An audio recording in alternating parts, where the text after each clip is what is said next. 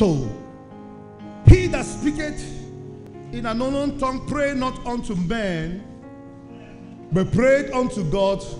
For no man understandeth what he prayed, howbeit in the spirit he speak mysteries.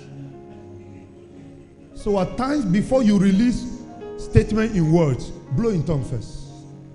Change an atmosphere with tongue first. By the time you change that atmosphere, the atmosphere is charged, then you can begin to release words. In the name of Jesus, this is mine. In the name of Jesus, I go into so place and I take what belongs to me. In the name of Jesus, the spirit of awareness, you will not discover that you are saying some certain things. You yourself will be wondering, where are those words coming from? He said, with words and groaning that cannot be uttered. You'll be wondering where those words are coming from. So you develop your spirit, you subject your blood to the way of the spirit by speaking in tongue. Your blood will have no option than to obey. It will obey.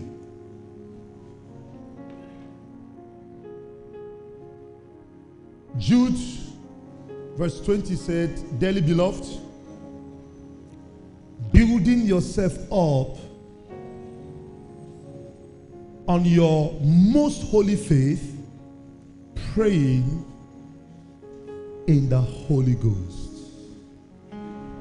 We are praying in the Holy Ghost, you grow. And then you can grow because you are praying in the Holy Ghost. And if you don't exercise your authority, you can grow and not be strong.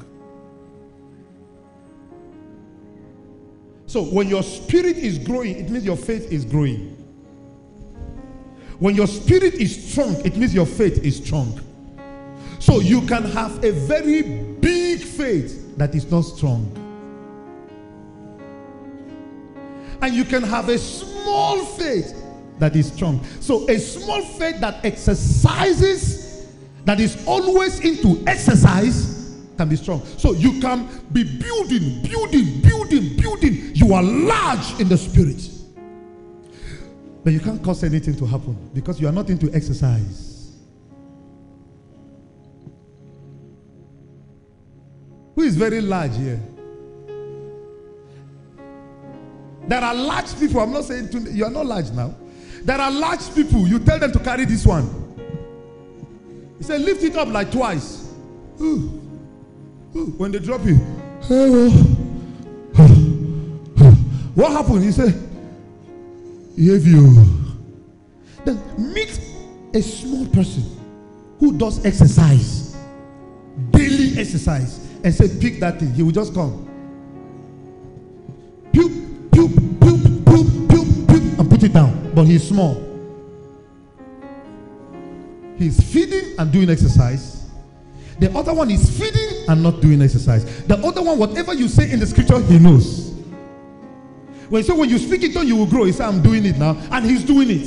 He knows. He's speaking tongue for 8 hours. He's speaking tongue for 12 hours. He knows. He's large in the things of the spirit. He hears God speak. But he cannot perform them and bring them to pass. There are people who prophesy but cannot bring it to pass. It does not mean they are not of God. They don't exercise the things of the spirit. That is the difference. There are people who say, I met somebody who prophesied, but yet his word did not come to pass. He's a false prophet. No, that's not how to trace false prophet. You can only know false prophet by the Spirit of God. It's not by their activity. If you watch by their activity in our generation, you will not know false prophet. No, you will not know false prophet. So he that lay his hand on the sick and the sick recovered is he that, though he might be small, though is a leap of faith, that but exercised in the realm of the spirit, can change anything. So how do you exercise? After you pray, try to demonstrate it. That's how to grow. Try to demonstrate it. For instance, you close from church, and then I told you that spiritual things, man is a spirit and is being ruled, in the spirit. Don't just go home and close your jotter. Try to demonstrate the thing. Try to sit down and said, in the name of Jesus, speak word. And say, Spirit, I attach you to my word. Bring answer. Then watch. If the answer did not come, keep doing it. Keep doing the same thing. Keep doing it. The walls of Jericho, they did not go once before the walls of Jericho fell. They went 7 times. And it was not the shout that brought the wall down. That might the wall be one fall. The shout just helped the wall to fall. Because their movement is already weakening the walls. They are moving. The wall is getting weak. As they go one time, the wall is shaking. As they go another, remember, they are going according to God's instruction. So as they are going, if they had shouted day one, nothing would have happened. They go second, if they have shouted, nothing would have happened. They only shouted, meaning you don't need to touch, just speak, it will happen. Ah! And the wall just failed. So the day you say, out! And nothing happened, you have not gone 7 times. You only go once and you are saying out. They say, Jesus, I know. Paul, I know. Who are you?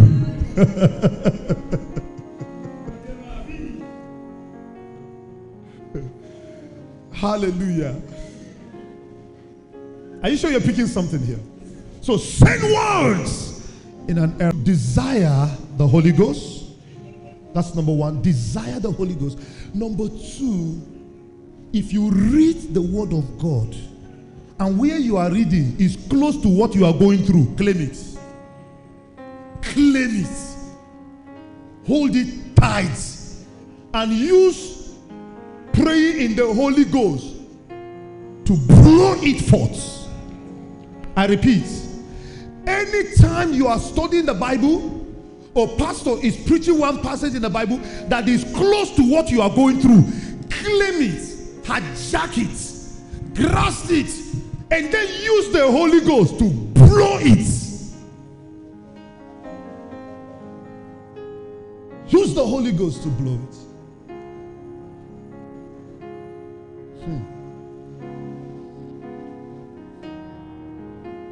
We pick this point.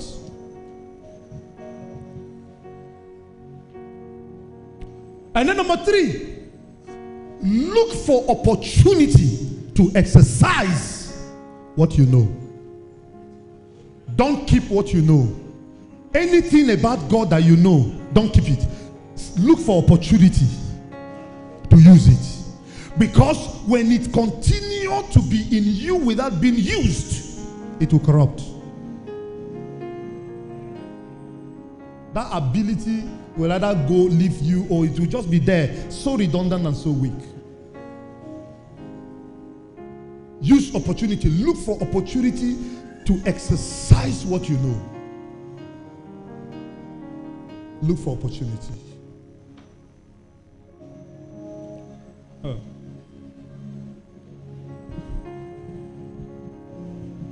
There is a spirit in man.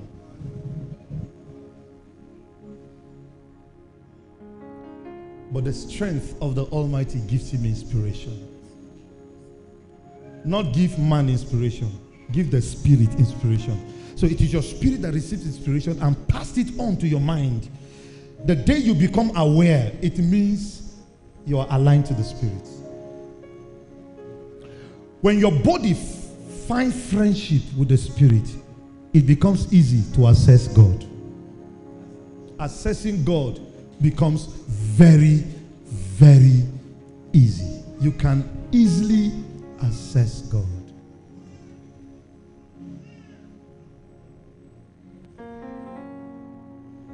Put your hand on your head while you are seated. Either 1 or 2, whichever one. You can use 1 hand, you can use 2 hands, whichever one.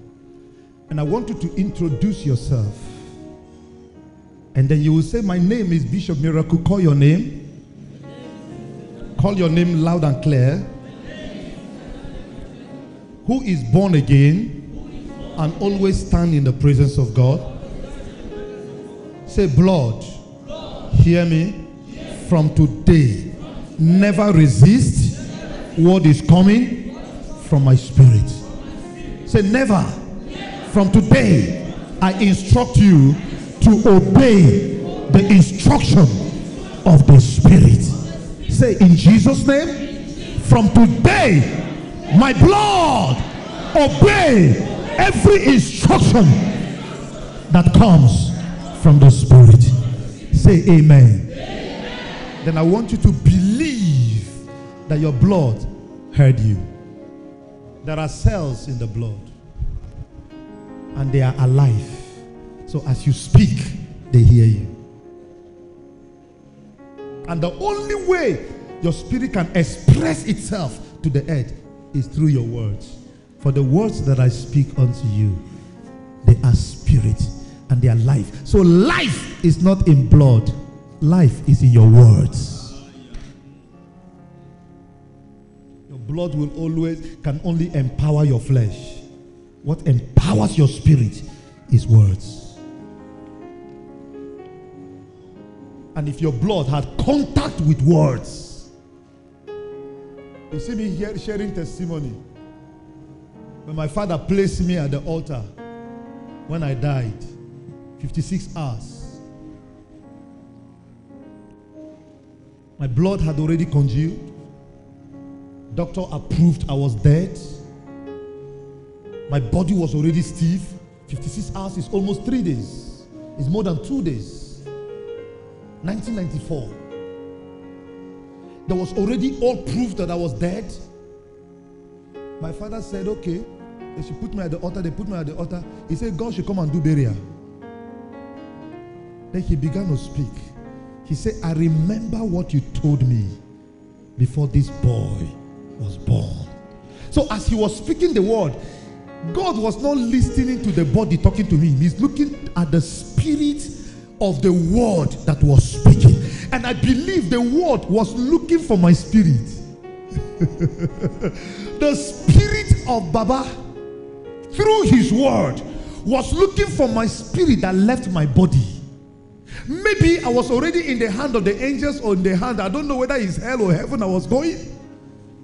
I can't tell. But a spirit grasped me.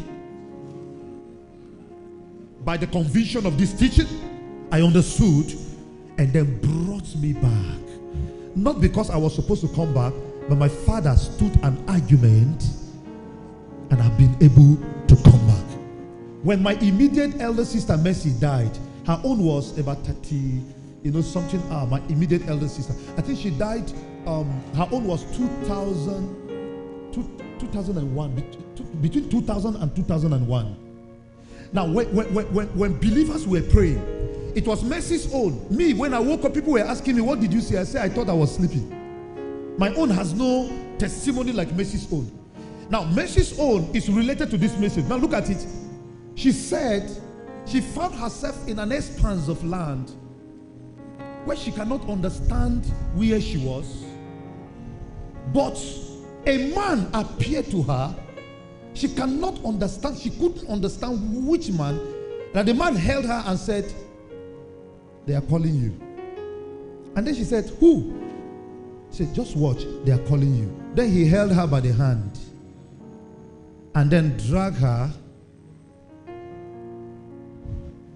close to the door. She knew she came to the door and told her, enter the house.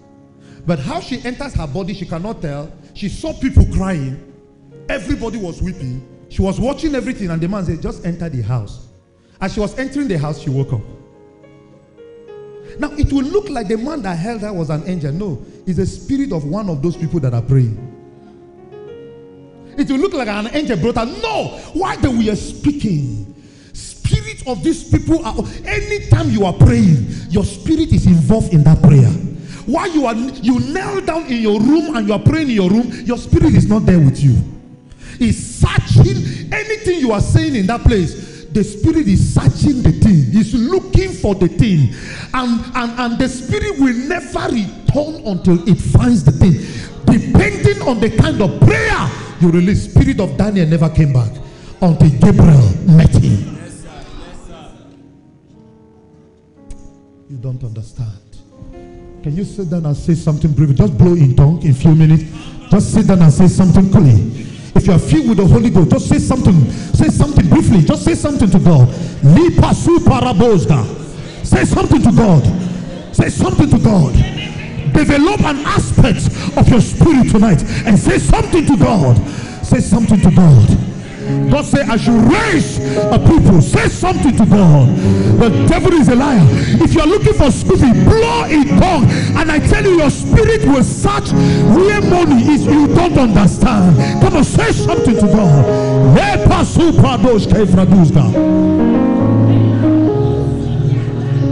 In pasu zaraboska vradushke vradaha. Zimbo so porodosh gifet in baro. Manta patosko fratoshka. In bezo toto tokoroba. Nembarabo se prahaska.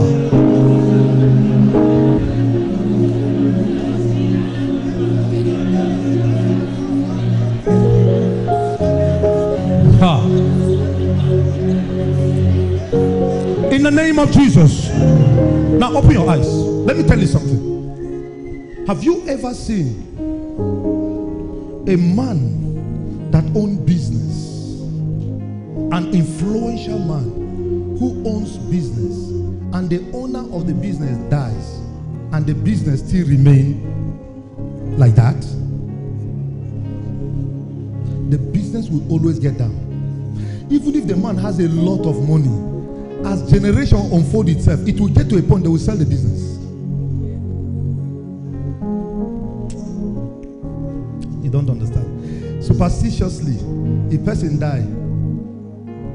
He say he has died with his money. Remind me to teach you the spirit of the creatures and how they operate. The spirit of the creatures and how they operate. Trees, they all have spirits. If they gang up against you, if creatures sit down and hold meeting against you, you can't escape. And they are the same thing God created to serve you. Have you ever imagined the sun and command the sun to serve you? There are people that are worshiping the sun. This same sun that is supposed to be our servant, it is some people's God.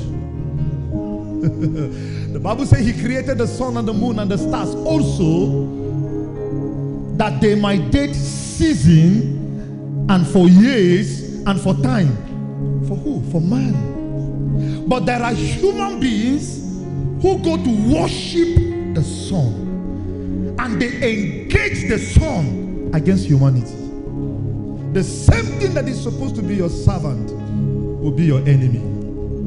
And then when you don't know that your servant is an enemy, you are a goner. And there is nothing that happens within the jurisdiction of the earth that is not under the sun. And at times when you wake up in the morning, look at the sun and tell it, you are my servant. You cannot do anything against your master. I, Bishop Miracle Joseph Masin, who stands in the presence of God, command thee this day to do the will of God. You don't understand. If night, moon is coming out, your eyes set at moon, command it. You are my servant. Have you known that the scripture says the sun shall not smite thee by day? So it means the sun has scourges. It releases negative waves. It releases. When they say it cannot scorch you, it cannot smite you by day, it's not talking about because the sun is hot, it's hot, and you don't say, oh, the sun shall not smite you by day, let me come and hide in my room. You can be in your room and the sun is smiting you. You can be under the tree and the sun is smiting you. The sun may not even appear, but it is day, it will be smiting you. Sun is a god to some creatures. Moon is a god to some creatures. Stars are gods to some creatures. But ladies and gentlemen, the moon, the sun, and the stars are our servants. Because when God was creating them, we were in God. When he said, let there be moon, I was there. I was a witness. So you have to let the creator know, I am a witness to your creation. When you manifest, I was in God and I witnessed how you came out. Obey me. Son, I am your master and thou art my servant. Why did the son have to obey Joshua? What do you think makes the sun to obey Joshua?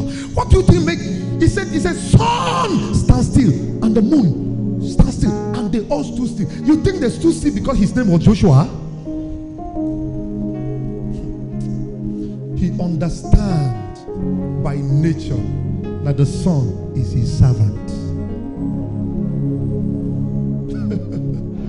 Jesus wants